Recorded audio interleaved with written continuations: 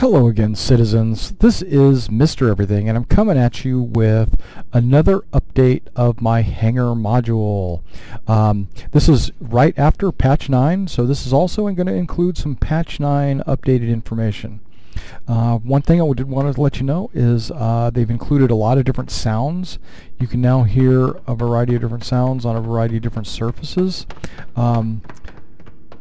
So that's good. Let's go into the hangar here real quick. Now you can hear my footsteps, right? Okay, if I go to first person, a lot of those you can't hear anymore. That's just something they got to work on. You cannot hear footsteps, but unless you're in third person, then you can hear footsteps. Yay. Okay. Let's talk about a couple of different things they've added. They've added a display case for medals, awards, or things like this that I have nothing. Okay, and then we're going to move on. Let's take a look at the fish tank. They have updated the fish tank. They've added some things in the fish tank. Let's go first person. Boom. You can see right there, right in the center of the screen, you've got a space helmet, or maybe that's a deep sea diving helmet. It's got some barnacles growing all over it and pretty cool. But you'll also notice the two fish that you own, the Midas and the alien fish. Where is it at? It's way up there. They've reduced them in size. They've made them more, just a normal mid-sized fish. They're not small like little goldfish. They're not large like, like they were, the giant fish. What they are, they're just normal mid-sized fish, and you can probably get a lot more fish in there, so you can go from planet to planet collecting fish. Okay. They've also added this little cave thing here. It looks pretty cool. The water's bubbling up, and pretty cool. I like it. The little plants and stuff, they've added that. They've also added what they call client-side persistence. Well, I'm going to test that out a little bit. When I'm talking about client-side persistence, which means is there's a little file on your computer at your house. Okay, you'll notice that a lot of new sounds in the buggy. The buggy has a lot of new sounds. How come I can't look left and right? What's going on?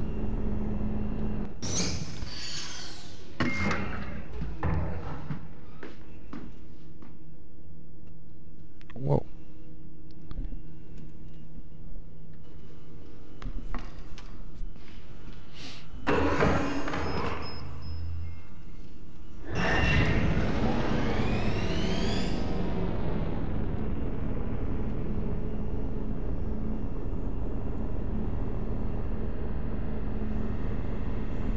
You can hear the humming of the engine.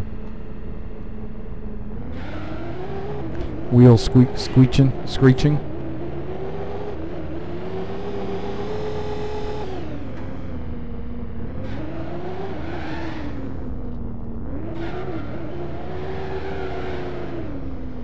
Drifting. There we go, let's drift a little bit over here. No, I should have.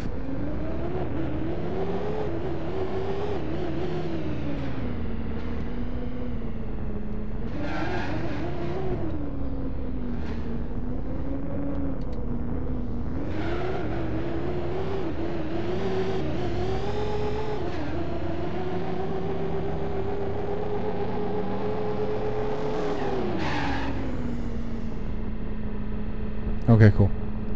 Let me get out of that thing. Okay, I'm sorry. Sorry, I just had too much fun doing that. Now, let's go over to show you the client-side persistence. So, what I mean by that is certain files are saved on your home computer or wherever you've got your Star Citizen Hangar saved. But in the past, every time that you've logged in, it would reboot itself, reset itself, and everything would be right where it's supposed to be when the game designers decided where it was going to start, right? Well, if you move anything or make any changes, it would just automatically reset back to default. Well, now if you make any changes, those changes will stay because there's a little file on your computer that's letting you know that it's stayed. And I'm going to prove this by going into the table here. And another thing, the tab key is actually toggled. Right now you're moving around, right? But if I just tap the tab key, Now I have a mouse pointer, and tap the tab key again. It's gone. I'm moving around. I'm looking around. Okay, tab. Don't have to hold it down anymore. Okay, I'm going to move the Hornet over, and what I'm going to do is I'm going to go all the way to thrusters, which is right there. This item, I'm going to take it off.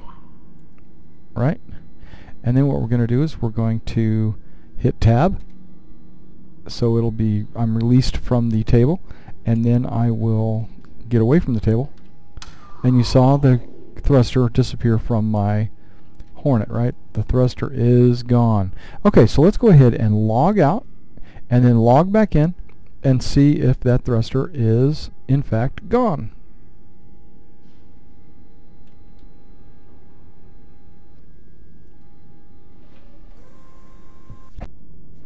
Welcome back. We are back in the hangar, and if you take a look, the buggy is not moved because I had parked it up on the platform here, so that is back to original place, but the engine is still gone.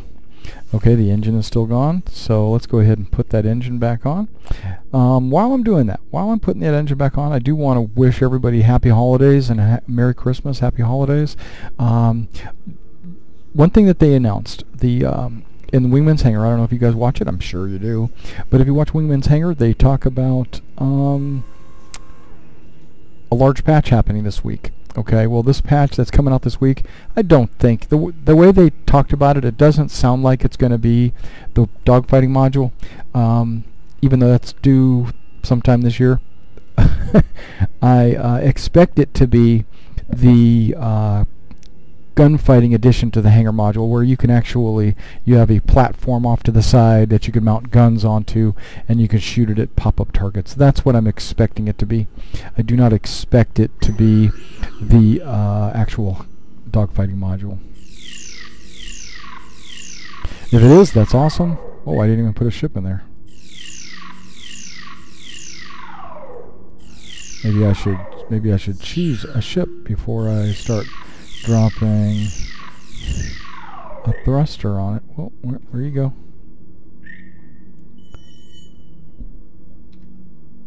Now, why'd that come out? See, I don't understand.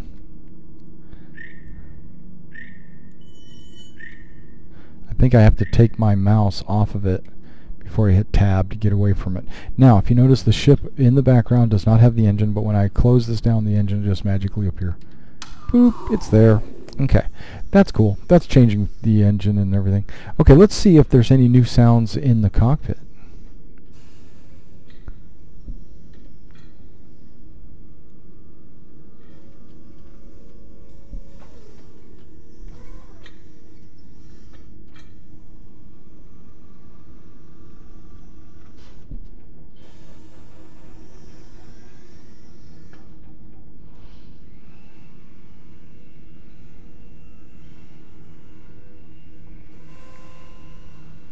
Oh, one thing I did want to point out, I've totally forgot about this until I jumped in the cockpit.